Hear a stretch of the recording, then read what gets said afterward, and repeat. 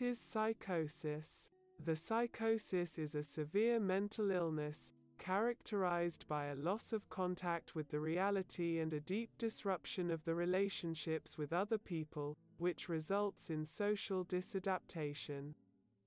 The psychoses lead to declination of personality, specifically distorted reflection of the effects of the reality. There is a change in the relation of the patient and the surroundings due to the disease process.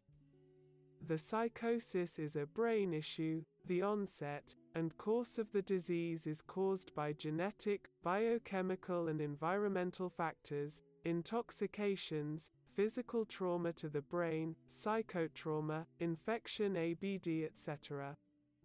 Psychosis is associated with certain pathomorphological and pathofunctional changes in the body.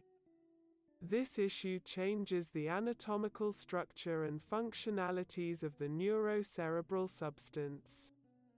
The disorders affect perception and thinking, memory and imagination, feelings and will, affections and relationships and consciousness and personality.